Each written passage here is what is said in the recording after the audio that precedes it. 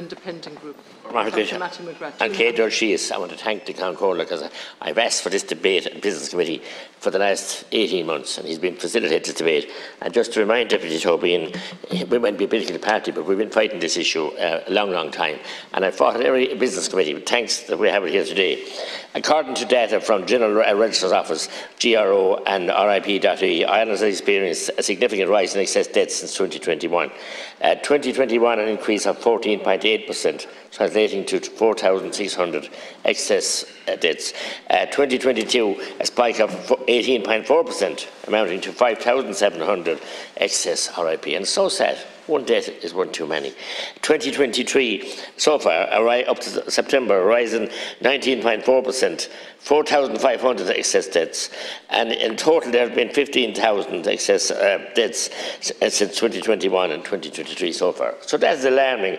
And a preliminary analysis of these deaths shows that excess deaths for August 2023 in Ireland are at 21.1%. So there's something wrong here, Minister, and I'm very disappointed, Minister, nothing personal whatsoever, that the Minister for Health couldn't even bother to come in here. I've raised this here in the House more times, and the Minister, no answers. He would go to the CMO and come back. Nothing, just ignoring it. You can't hide your head in the sand and send in the General Minister for Agriculture in to deal with this. It's an insult. I know where Minister Hildegarde knocked in earlier. As I said, in September, 19% above normal. So this is a shocking figure.